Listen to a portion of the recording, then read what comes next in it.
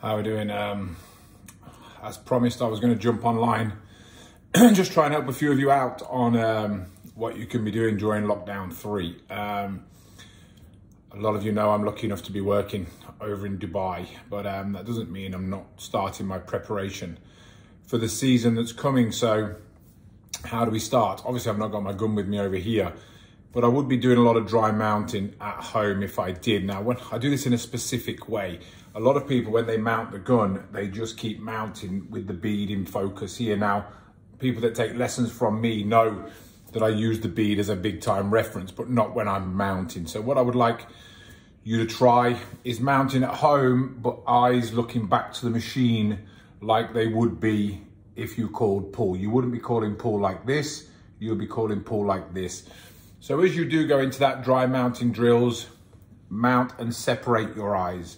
Both ways, just getting used to the comfort and the muscle memory. It's not necessarily looking down the bead. That will, what I found coming out of the last lockdown, people that did it when they just kept doing this, is that when they called pull on the range, they stopped looking back because muscle memory was built in. So that's my first tip. Now, one other tip that I've been doing a lot of is research on the internet. Now, depending on what stage you're at, it will be depending on what you're researching. So I've been online on YouTube and I put mental pressure in sport, and I came up with lots and lots and lots of different videos, all on different people on different sports. I had to go through them to find bits that were relative to me, but I could find some of the goal kickers in rugby that have that pressure of making that next shot of what their pre-shot or pre-kick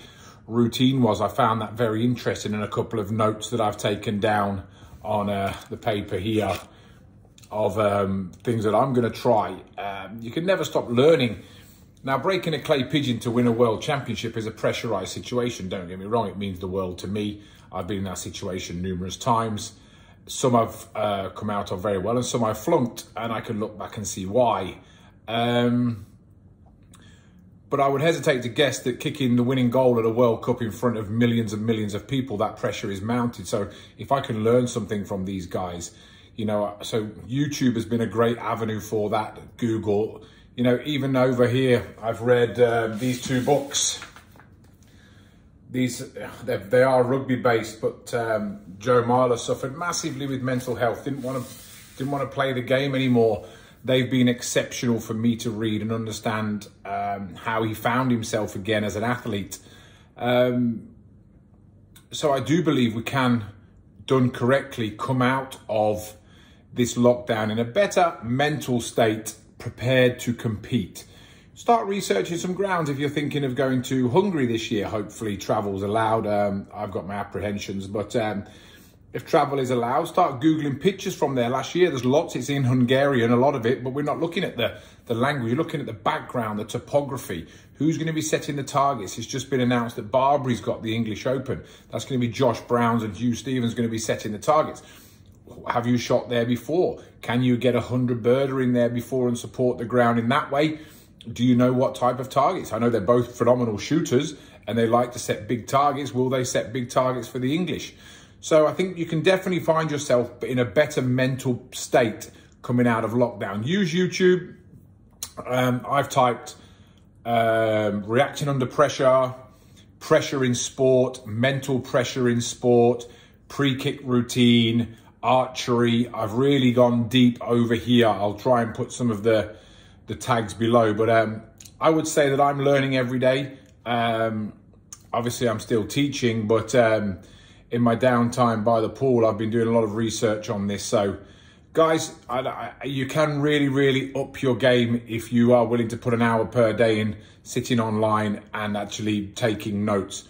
I might put a link on here that was really relevant to me. It might not resonate with you of what you want to be looking at. So keep Googling down, keep going on YouTube. You might find a different sport, be it wrestling, boxing, rugby, polo. I've looked at them all, karate, and the things that I like that. That might not be you. You might have, my biggest fear is failure, but the fear of failure is in my parents' eyes, not my own eyes. I don't mind failing but I've always wanted to live up to my father, as I've said in previous videos.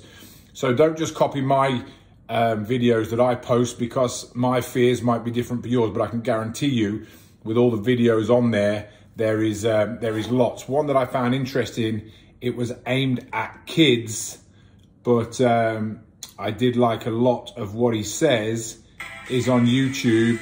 Mental toughness trainer on YouTube, 14,000 followers, and some really interesting little clippets that you can take home with. So I hope this little video helps you out. Any questions, you can fire them to me on any form of social media platform. I'm happy to help. My Instagram lives continue. Ben Husthwaite, subscribe. Ben Husthwaite Shooting Coach are all on Instagram, and you'll get some good clippets on there. So till then, stay safe, and hopefully we're back out doing what we love soon. Take care, guys.